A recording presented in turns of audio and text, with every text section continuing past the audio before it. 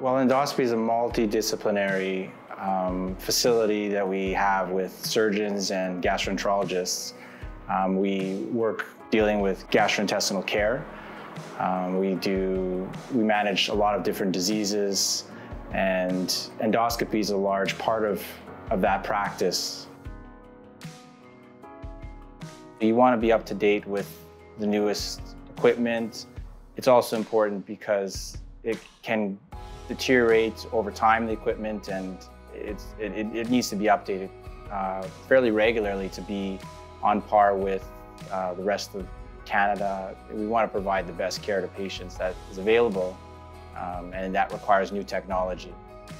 The foundation has really helped a lot.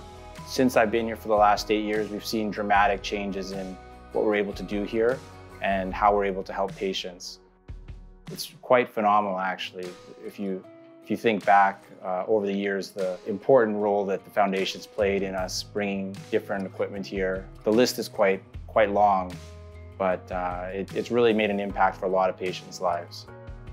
Right now, it is quite cumbersome to use the current equipment. This will allow more streamlined reporting, allow us to, as physicians, to report a lot easier on patients. You get more robust data collected.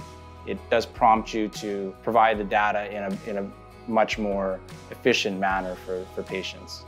We've met a lot of the donors over the years through the foundation and had really good dialogue with them. They've been very important to helping the health region and providing that care that patients need, and I don't think we'd be able to do it without their wonderful support.